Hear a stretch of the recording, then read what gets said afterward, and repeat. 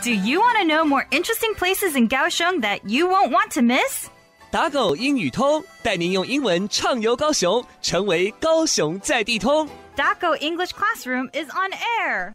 Welcome to KBS English. Hello, I'm Yumi. Hello, I'm Queenie. I went to Zhulin Agri-tourism Area yesterday and had some interesting activities. 我昨天去竹林休闲农业区，而且参加了一些很好玩的活动哦。I know Zhulin Agri-tourism Area. People can pick plums and make their own pickled treats. 我知道竹林休闲农业区哦，大家可以在那里采梅，并且自己做醃梅呢。Right. Besides, because of the fresh air layer, I also went hiking for a workout. Now I feel energetic. 没错。另外那里有新鲜的空气，所以我都去爬山来健身。现在我精力充沛。Wow, that sounds interesting. I want to try it out by myself someday. 哇，听起来真吸引人呢！我改天也想自己体验看看。嘿，你最近过得如何啊？不错啊，不过都没有出去玩。倒是你在社群发了很多到处玩的贴图呢。是啊。最印象深刻的就是昨天去了位于高雄六龟区的竹林休闲农业区，参加了一些有趣的活动。我知道那里哦，听说农历3月后，大家可以在那里采梅子，然后自己做腌制的梅子哦。腌制的英文是 Pickled, P-I-C-K-L-E-D, P-I-C-K-L-E-D,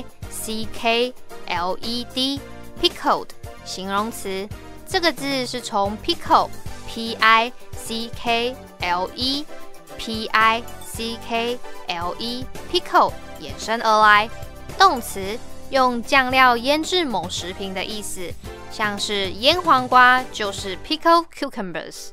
另外还有一个片语叫做 be in a pretty pickle， 意思就是在险境不知所措。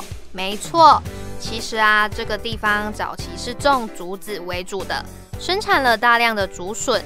不过后来发现此地的气候更适合种梅树，因此就开始推广梅树哦。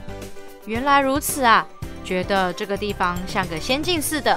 它位于山上，我想应该也可以登山健行吧。对啊，我昨天也有去爬山来锻炼身体哦。锻炼身体的英文是 work out, W-O-R-K-O-U-T, W-O-R-K-O-U-T,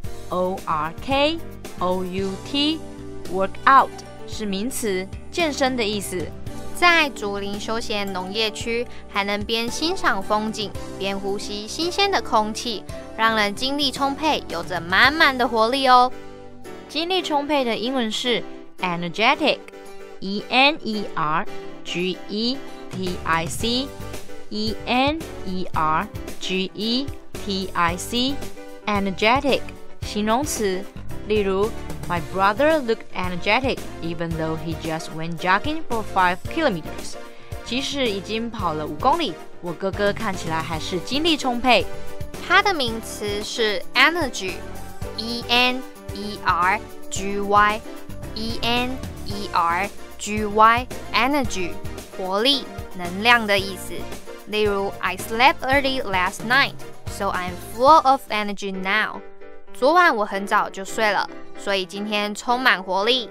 说了这么多，我已经迫不及待想亲自去体验这些活动了。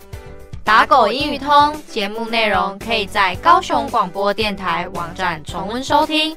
打狗英语通，我们下次见。